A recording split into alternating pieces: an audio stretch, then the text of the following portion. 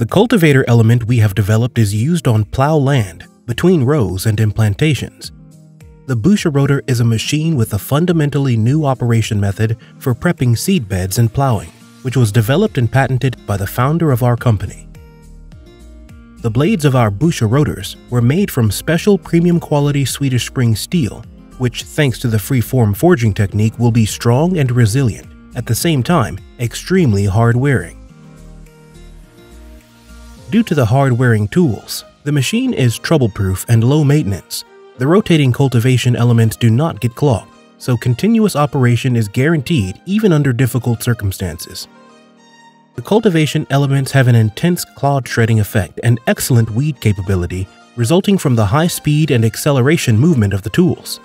Because of these features, the machine is ideal for spring and autumn seedbed preparations, for plowing, and for stubble care.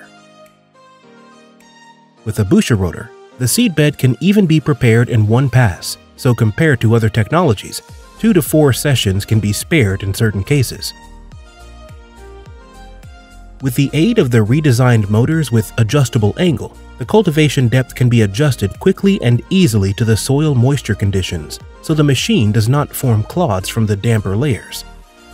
Due to the favorable features of the Busa Rotor, it can also be used in mulch and minimal cultivation technologies. The Busa Rotor is an excellent weeder. It can be used between rows of root crops, vines, and fruit trees.